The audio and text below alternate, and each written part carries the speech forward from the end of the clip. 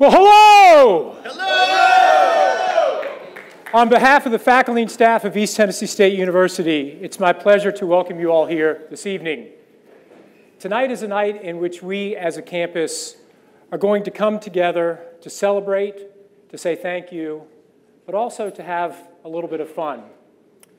Tonight is a night in which, as I look out across the room, I see individuals who are faculty, individuals who are staff, individuals who are students, individuals who are alumni, but individuals who carry forward the mission of this institution. And that's a mission of making a difference in the lives of the people of this region. I've had the great honor over the course of more than 6 years to work with someone who personifies that mission in a way that few can. Someone who's larger than life, someone who is a living rock star, and someone who, a number of years ago, made probably the worst radio show in the history of radio shows with me. There was an idea that many faculty had shared with me to put together a show to give an opportunity for engagement. And the thought was we would put this show together, we'd have an opportunity to tell some stories, talk some about the university, and have some fun. So Dr. Dula and I had a radio show together. And my son said, "Dad, this is the worst thing I've ever heard because this guy's really good and you're really boring." And I think students all across this campus and faculty all across this campus would say that this gentleman is more than really good. This gentleman is something special. When you look at things that define institutions, we're defined by activities, but ultimately we're defined by people. And when you look at the impact that people have, it's through service. And that impact of service is more than service in ways that we traditionally define it. When this institution a number of years ago had a very difficult day because of incidents that occurred at Borchuk Plaza, who volunteered to lead campus conversations? Who brought hundreds of people together to structure a dialogue? Dr. Dula. When students were looking for questions of what happens in life when I graduate from college and I want to go on to graduate school and how do I get there, who volunteered to answer their questions? Dr. Dula. When it came time to have performances at our staff picnic, who volunteered? Dr. Dula. Occasionally he let me play Jane's Addiction, but they turned the volume down really low so you couldn't hear me. But that theme of volunteer strikes through a theme of service. And as an institution, I say thank you for your service, and I want to do something special.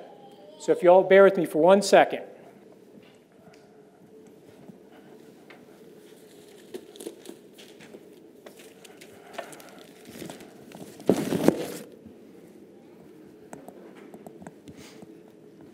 So this is yours. So, Dr. Dula, on behalf of the Board of Trustees and on behalf of the faculty and staff of East Tennessee State University, it's my honor to present you with this proclamation. Now, it's not the proclamation that's important. It's what the proclamation signifies. It signifies that each day in April, from this point forward in perpetuity, we as a university will come together for a day in the spring to celebrate service. Each year we'll celebrate faculty for their recognitions of service. Each year we'll celebrate staff. But the faculty member for whom that day of service will forever be known is Dr. Chris Dula, and each April we will celebrate the Dr. Chris Dula Day of Service here at ETSU, commemorating in perpetuity your service to the university. Dr. Dula, thank you for all that you do for ETSU.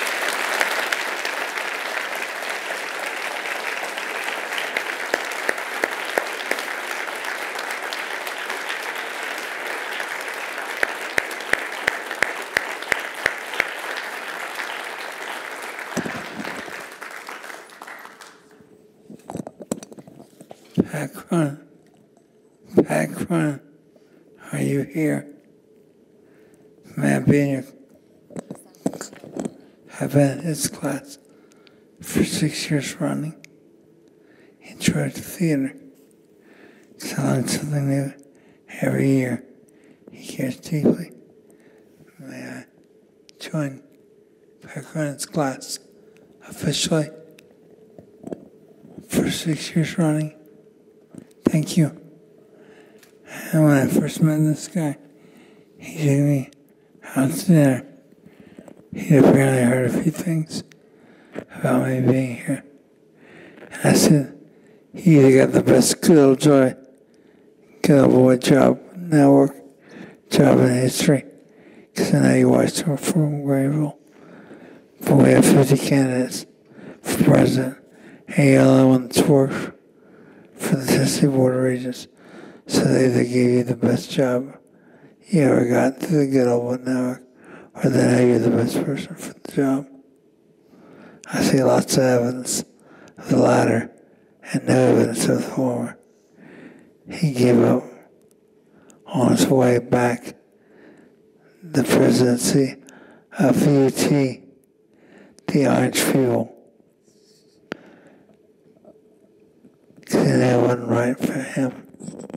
He wanted to be a place he could make a difference, and a place they told him what to do. So he's made a difference here. He's allowed me to make a difference here. And that is something I love to do. My neurosurgeon said, you should keep doing what you love while you go through treatment. Well, that's good. I'll take that as a doctor's order. Because you know what I love to do? Things I love. So I'll keep doing stuff I love, which is the orientation and the teaching in the vegan backgrounds class. He teaches me something every year. And he brings me up on stage to teach with him.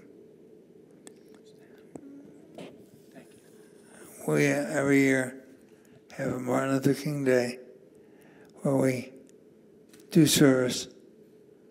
And I'm honored to have this day named after me. But I always read a letter from a Birmingham jail on that day and share something on social media, some quote from that, worth reading, worth examining and studying and learning from. Because Reverend Dr. Martin Luther King was special. We learned a lot from him, and we shall continue to do so as an institution. We will continue to serve this great region as we have. And it's part of our joy, part of our mission.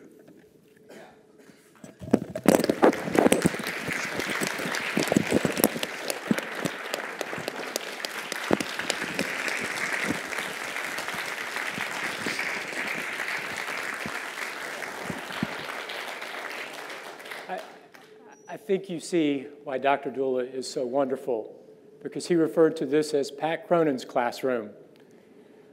But for students who had the honor to come into this room, it was his classroom. It's now my pleasure to introduce Mr. Devin Ricker, a student of Dr. Dula's, who's going to talk a little bit about setting the stage for the film that we'll have the chance to view tonight. Thank you all for being here this evening as we have the opportunity to learn more about someone who has meant so much to us, someone who defines all that is beautiful and pure about this university, and someone who rocked Dockin before class, which we attempted to do here tonight. So Chris, thank you. Devin, it's all yours. Thank you very much, Dr. Nolan. I just want to tell a quick story before we get into the film. I want to tell about the first time that I ever met Dr. Dula. And that was just a couple of years ago when I was a freshman here at ETSU. And I remember just being lost on campus trying to find my way around. And I knew that I had a class here called Intro to Psychology in Brown Hall.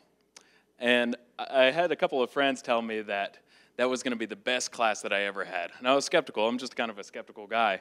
But there was something about this class, the way people spoke about it. It touched their hearts in so many different ways.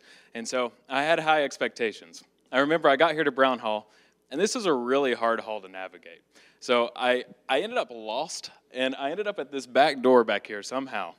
And I remember the door was shut, and all I could hear was it sounded like a party was on the other side. There was people like screaming and having a good time and laughing, and there was loud rock music. And I was like, okay, maybe there is something to this class. So I walk through, and it's exactly what you expect, just a full room full of hundreds of people, and everyone having such a great time. And I'm a little bit nervous as a freshman, so I walk over and I find a chair, and I get a glimpse of Dr. Dula for the first time ever. And he's sitting on this stage with his legs crossed, and there's just an aura about him, something so brilliant. And he's controlling the whole room, and he's not even doing anything. He's sitting there, and all of a sudden the music cuts off as class starts. He stands up, and he says, "Hello!" "Hello!" Thank you. And I remember I was a little scared at first, but I caught on the second time. And it didn't take me long to fall in love with this professor and for this class to become my favorite class through all of college. And because of that, it wasn't just, our relationship didn't end when the class stopped, when we had our finals. There was many more times after that. I loved to go to his concerts at the Acoustic Coffee House, see you dance, Casper, and just jam out with him and have such a great time. And then on top of that, when I came back for my master's degree, I wanted to see, I did my master's in sport physiology, which sounds completely different than psychology, but I wanted to see what it was like to have psychology and sport physiology mixed together, see what it was like to have those two mixed. So I partnered with Dr. Dula, and he helped me so much. I remember over 40 hours we spent over the course of like 2 or 3 weeks just working on this project and working on it. He spent so much time helping me out. And that meant so much to me. And not only that, but he helped so many of my friends and family that were going through hard times over the past few years. And I've been studying film for a while now, and I was like, I got to do a film about this guy's life. He has done so much for me. I want to do something for him, just even if it's a glimpse of everything else. So I created this film, and I think you're going to see a couple of themes throughout the film. I think, first of all, you're going to see a theme of hope, and that's hope for everybody in whatever situation, whether it's someone trying to pass a class like I was, or whether it's someone that just got a bad diagnosis or something like that. There's always hope. And I think that's one thing that Dr. Dula and Denise, his wife in this film, would love to share with you guys. And there's another thing, but I'll let them speak through this film as to what that theme is and how I think it'll affect you guys in your life. So thank you guys for coming out, and without further ado, I give you The Way of Dula, an uncommon tale of a beloved professor.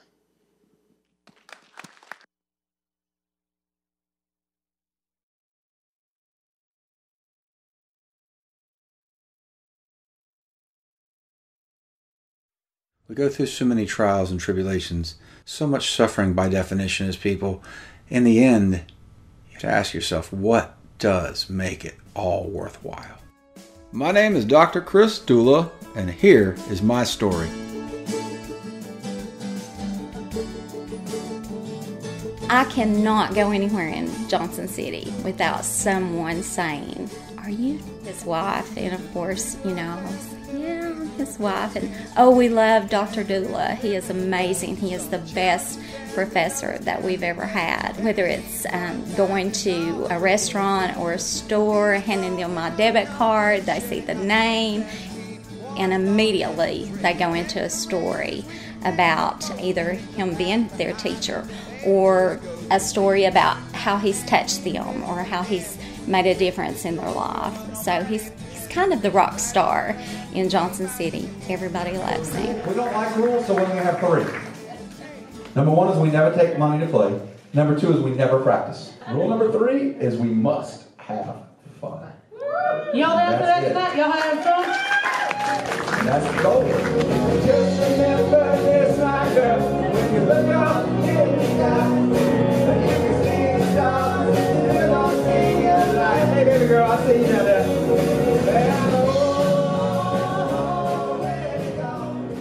I've been playing music since I was 13 years old, but I'm just not that good at it. But I love it.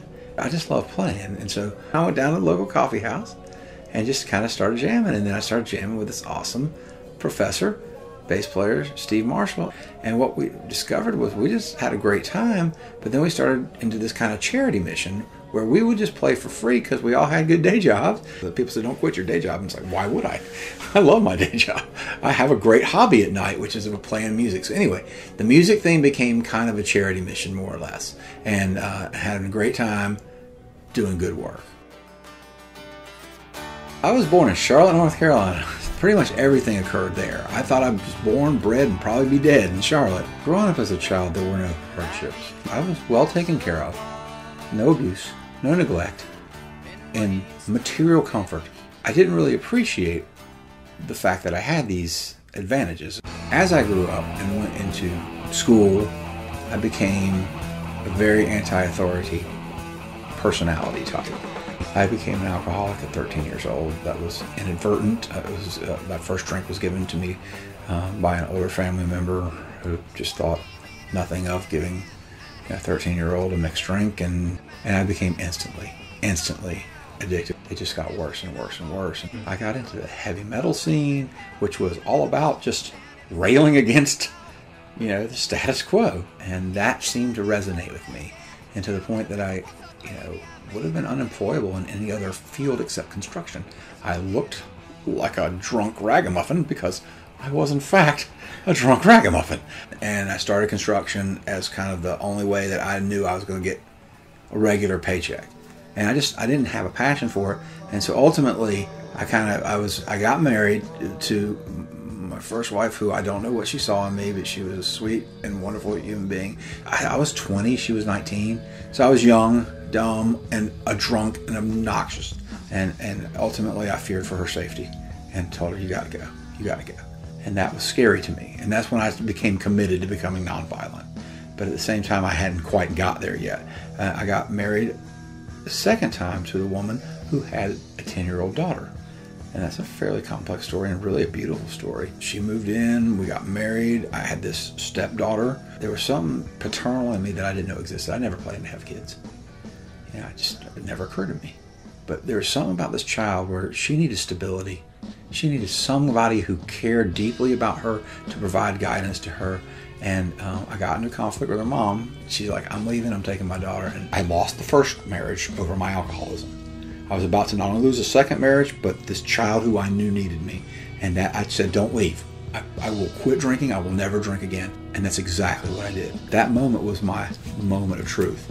It's like, I quit drinking. I have never had a drink since, and that was over 25 years ago. And then my second wife also then wasn't supposed to be able to get pregnant according to medical professionals, yet she did.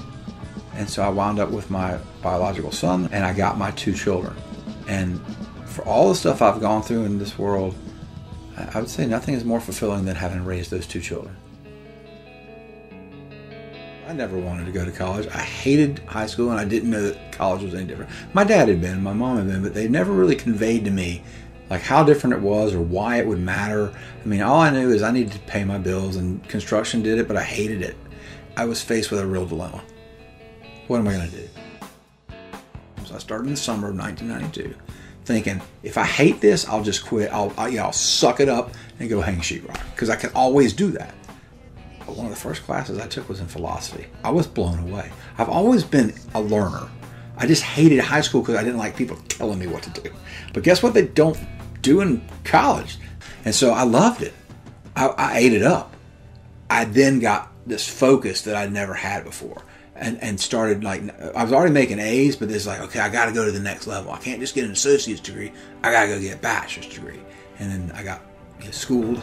And that process is like, you should probably go get a master's degree. And then during that process, it's like, you should probably go get a doctoral degree if you can. And it's like, it turns out when I quit drinking and I focused my energy on raising this child and then my infant son, and I was then in grad school and working on the side, it's like that was the moment where I now cared. It gave me purpose in life, and that's to be a better role model to my daughter, to be able to think down the road I'm going to have a career that's going to take care of my kids better. Like, that became a purpose for me. And then later I found out I could turn it around and give back to students and patients what I got from the process of learning all that information. I got my doctorate, and there was a postdoctoral fellowship at University of Memphis. It was a 2-year job. So I could have stayed there for 2 years and been okay. But then the job at ETSU opened up. And that was where my second wife was from, and she'd always said, I wish I could go back home. Anyway, I always liked this place because I've been visiting it for years, and I got the job. I started here in 2004 at ETSU in Johnson City and found my purpose in life. Now, the dissolution of that marriage happened here, and it was pretty tragic, but at the same time, it needed to happen, and it did happen, and so parted ways. But anyway, when the marriage dissolved, I was Facebooking. Because why did I get on this social media stuff? It's because all these students, my job is to teach people who are 18, 19, 20, 21 years old.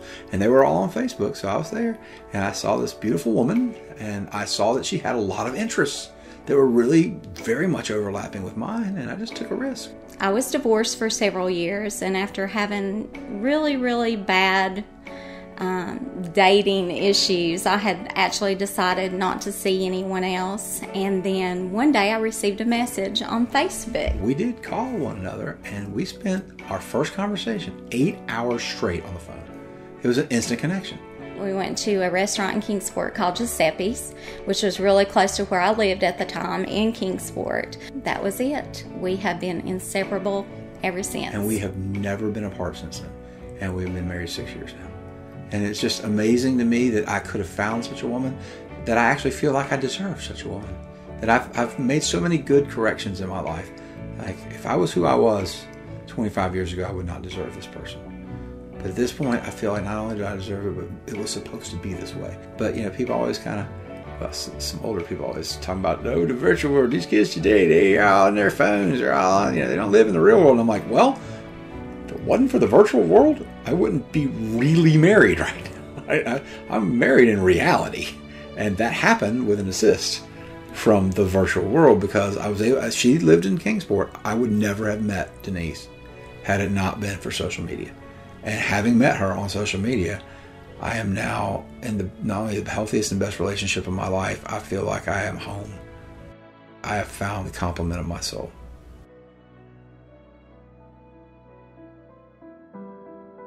Come to now is the fact that I do have a brain tumor, and that was discovered in a fairly dramatic fashion. But I was with my 5-year-old niece, who I call Lala, and she's like a surrogate grandbaby to me, and she's just the sweetest and smartest kid you can ever imagine. We always go to this museum called Hands On Regional. Well, I was standing with her doing what we always do, just hanging out. I lost acuity in my lower left visual field, meaning that when I looked at her, she just became like this blob-like shape.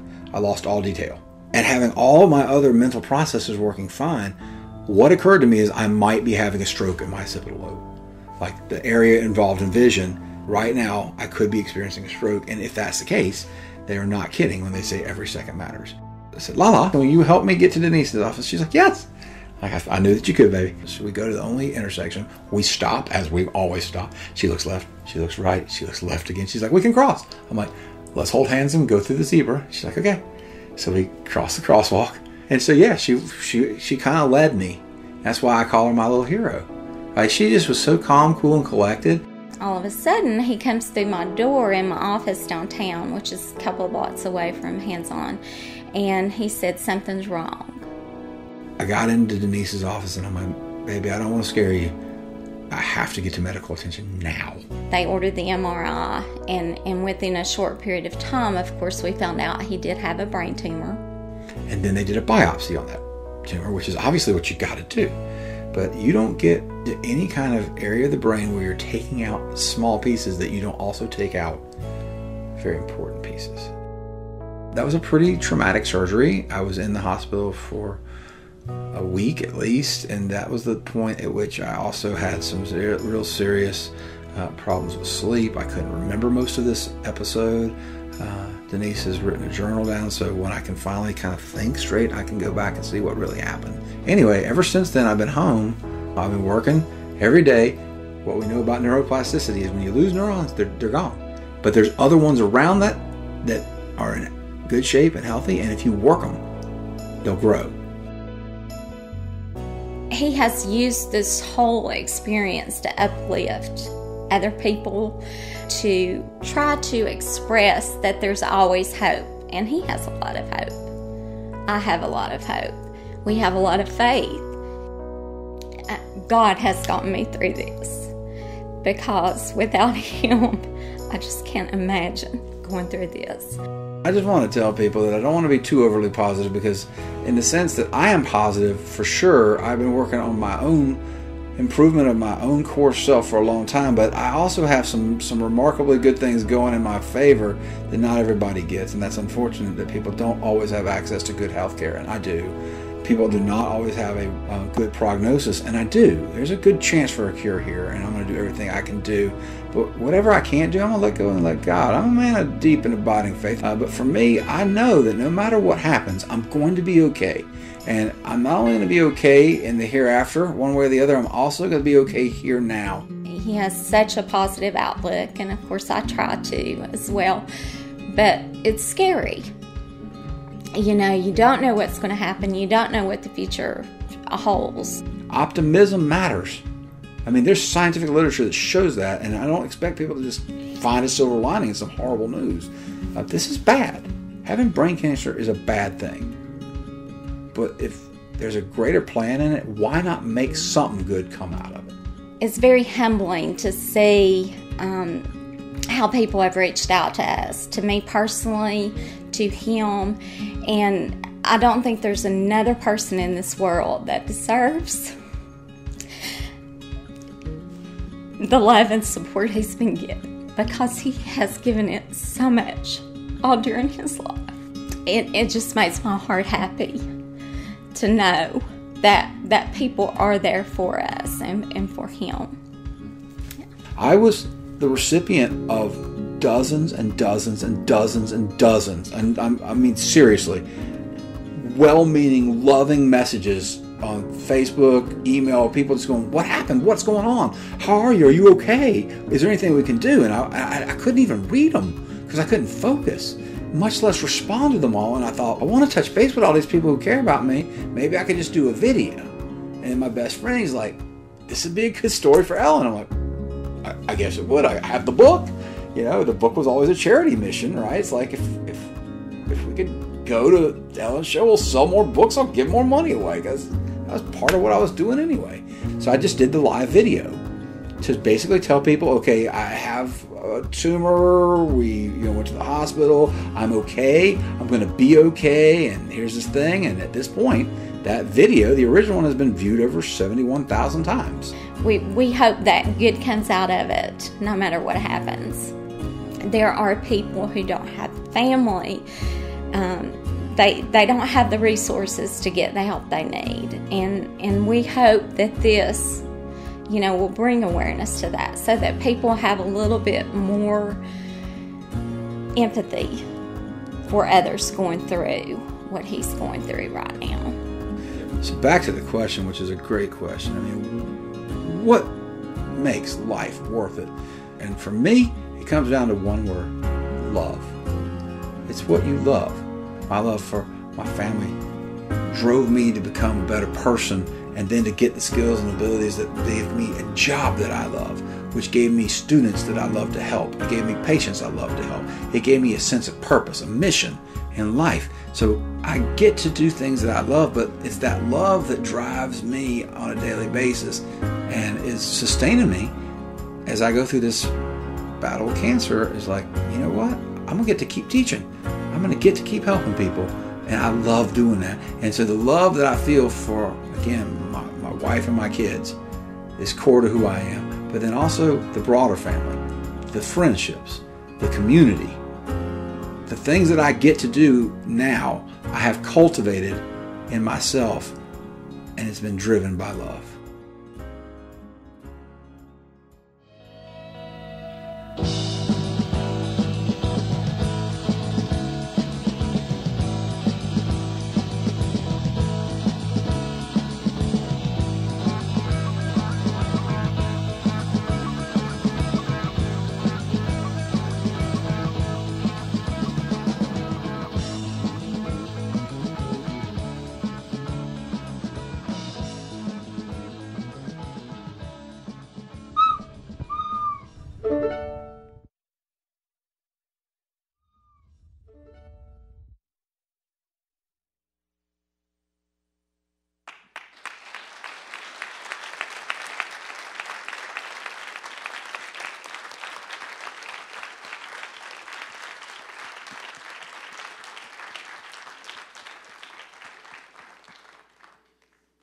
Everyone, we just want to thank each and every one of you, every single one of you. Your presence here means the world to us, all of us, to Dr. Dula, to his family, to us. We love you, and thank you so much. And guys, let's hear it for Dr. Dula one more time. Dr. Dula, we love you so much.